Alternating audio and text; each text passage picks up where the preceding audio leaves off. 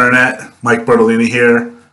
Roll20 recently updated their Call of Cthulhu character sheets, so I knew that I had to make a new video for both regular Call of Cthulhu and Pulp Cthulhu.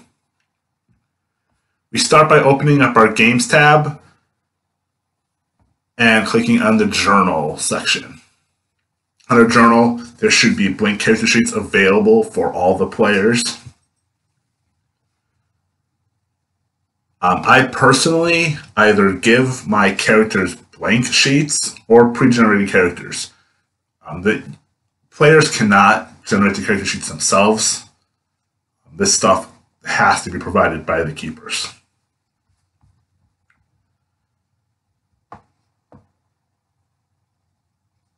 When we're editing our character, we give the character a name. This name will appear on the journal screen. We upload an appropriate picture from the internet. You can scan a picture in off so that you have access to it on your computer, whatever. And select a token if applicable. The keeper may decide to do this later. I always do. I make my tokens myself, so I take care of all that. Choose who can control and edit and view your character sheet and who has it in their journals. When it comes to players, they prefer to be able to really see each other's characters. So I usually allow everyone to see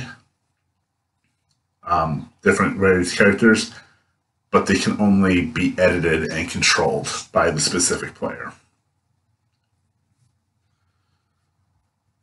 Please note, the keeper and GM will always be able to control and edit the character. There's a mechanics reason for this. If you have a backstory for your character, you can enter it here. And there is a section at the bottom of the page that the GMs can enter information that only they can see. When we're done with that, save changes.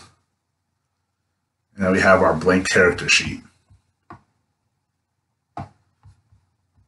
So under character sheet, you will notice a little tab up here. What looks like it has a cogwheel and a small arrow indicating additional information. Click this, and you'll be able to change certain era-specific content. Now, your keeper should have already told you what era the game is taking place in. If not, harass them. This is vital information. Now, the character sheets are defaulted to the classic era, the 1920s. But the default era selection is Dark Ages. It's listed alphabetically. So make sure to select the correct era. If you change the era anytime after you've entered information to the character sheet, all the information is going to be erased. So select your era first. Make sure your keeper tells you what era the game is. I don't care if it's 1920s, if it's modern, if it's Dark Ages, if it's End Times, if it's Gaslight, it should be a totally different character sheet. But know that ahead of time. If you are playing a game with the pulp rules, you can select all of these icons that are under the pulp heading. This will allow you to have higher HP, pulp talents, and some pulp-specific insanities. But for the purpose of this video, we are going to ignore these options. I'll cover these more in the pulp character creation video that I did next. Now you can also select options for common dice rolls, armor, and companions. Please note, companions is not meant for a human companion unless that human companion is a spouse, a slave, whatever. Ask your keeper how you should proceed and take any appropriate sanity loss if applicable.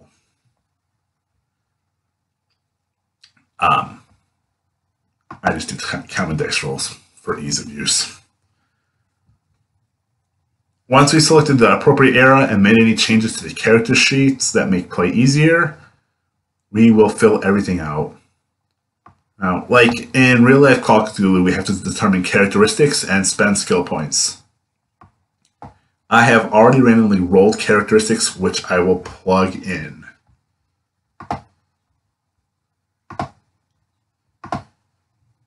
Ooh, I'm trying to scroll and I can't. Okay. Strength is 3d6 times 5. Dex, 3d6 times 5. Con, 3d6 times 5. Well, already 50.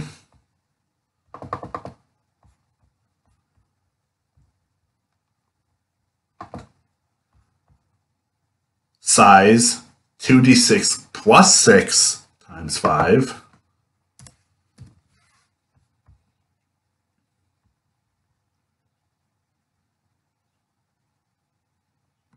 App, or your appearance, is 3d6 times 5. Intelligence is 2d6 plus 6 times 5.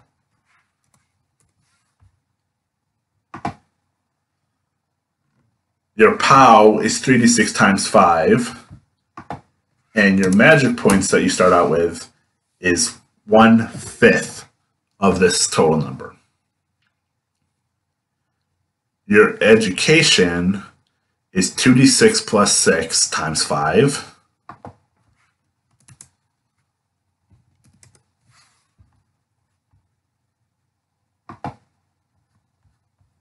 And let's see, my luck is 3d6 times 5. Is relatively lucky. Starting stand is equal to your POW. So he's also a little crazy. This character is not very strong. Doesn't really have quick. He doesn't have a jump on things. He's only had Dex of 35. But he's smart and well educated, and very lucky. As with the Apple 40, he's not quite average looking. He's a little bit ugly. He might have a mole somewhere prominent, but you know. And with a move rate of 7, in the end, he can move a lot per round. Keeper decides all of that.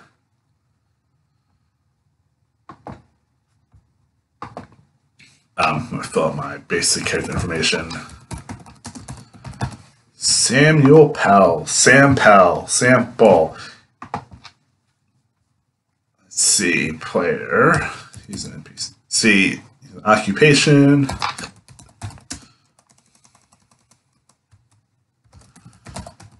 Medical doctor. Age. Age is important in regular Call of Cthulhu, not Pulp Cthulhu. Keep that in mind. Sex, male. His residence, where he currently resides. You may or may not have this information. The birthplace, you really may not know. Or you might. If it's a progenitor character, you might not have all of that information. You can see up here, these are the dice rolls that I selected. Now there is, ironically, a 1d12. Chances are you're never going to roll a D12 in Call of Cthulhu. All the other ones, 1d3, 1d4, 1d5. 1d5 is itself. It's just an odd one. 1d6, 1d7, again odd. 1d8, 1d10, 1d20, and 1d100 is the most common one you're going to roll. I mean, Call of Cthulhu is a percentile game, so anything is within 100, chances are percentile. Now, remember I said age is important. Now, due to age, you can make an improvement roll for education. Age typically determines any bonuses or negatives that the player incurs. For this age, 37, in Call of Cthulhu, we need to make one education improvement roll. To do this, we roll 1d100. If we roll above our education score, we can roll 1d10 and add those points to EDU before buying our skills. However, if we roll under our EDU score, no improvements are made. This age doesn't incur any penalties. Above 39, there are penalties for strength, dex, con, and app. Consult the investigator's handbook for exact details. This is just an example. I won't bore you with the individual breakdown. Now, when I rolled randomly, I did not gain any bonus to my EDU, so I don't get any extra skill points. Now it's time to buy skills. You can either split all of your skills among all of the occupation skills, but that would make you not especially good at anything. I would recommend choosing 5 or 6 skills and putting all of your points in them. You should try to make at least one of these skills 50 points or higher. As a doctor, I intend this character to have a lot of points put into first aid and medicine. Now, skills is your EDU times 4. And they're determined by occupation. You also have a personal interest skill point pool, which is your INT times 2, in this case, 180. These can be any skill that are not career related. Think of them as skills learned from hobbies. Once skills are done, we can use our credit rating to determine what we own, how much we spent to buy these things, etc. A full list of items is available in the Investigator's Handbook. However, keepers may choose not to concern themselves or you with the exact details of money, so long as it doesn't appear that your character is living outside of their means, which in itself could be a useful plot hook. Now, I'm going to plug in some of these numbers, so just give me a second. I'm going to pause the video here and enter the skills. I'll be right back. All right, now I finished plugging in all the skills. You can take a look at what I've entered. You notice on Roll20's character sheets, the skills already have the base values included in them, so you don't have to add those points in. Let me just add the points up as you need to. You also notice that over here I wrote in a couple that I wanted. That is our occupational skill points. Didn't give them a lot of points, but I gave them enough points where they're likely going to be somewhat useful.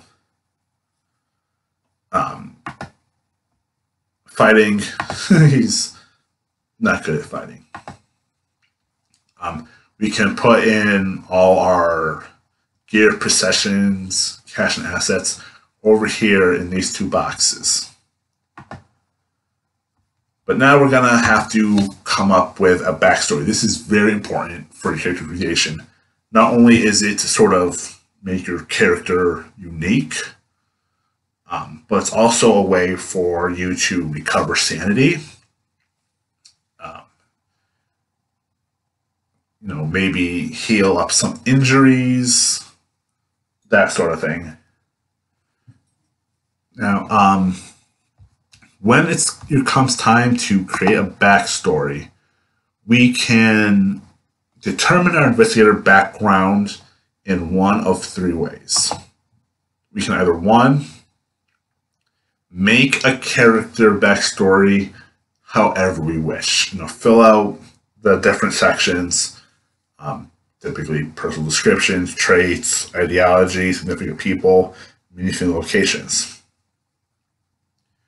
Two, we can look at the lists of suggestions in the Keeper's Guide and pick and choose from those tables. Or three, roll randomly on those tables in the Keeper's Guide, a 1d10 on each table, and let chance determine who the character is. For the purposes of this video, I rolled randomly, only changing things that didn't really make sense. So I'm going to fill these in.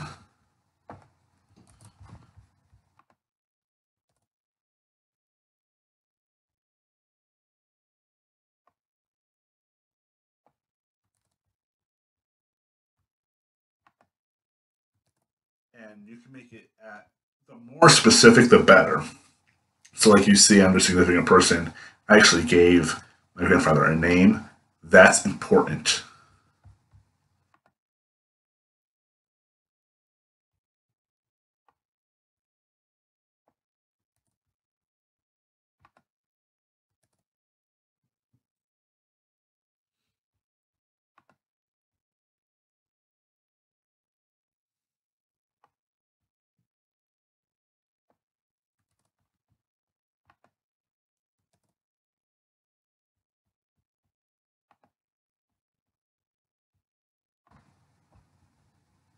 And once you finish filling out those as much as you want, you're done. Let your keeper know when your character is all set so that they can review it if they wish and make notes concerning important details, such as some stats, some skills that you might have, character's name, age, all that. If you want to know more about character creation and some basic gameplay mechanics for Call of Cthulhu, check out Seth Skorkowski's video playlist. Link will be in the description. Thanks for watching this updated video on character creation for Call of Cthulhu on Roll20. If you enjoyed this video and found it useful, please leave a like and remember to click the subscribe icon so that my uploads are presented on your home screen. Ring that bell icon to be notified when I make a post. And join the Discord channel for a chance to play Call of Cthulhu on Roll20 with us. Link in the description. Thank you, and have a great day.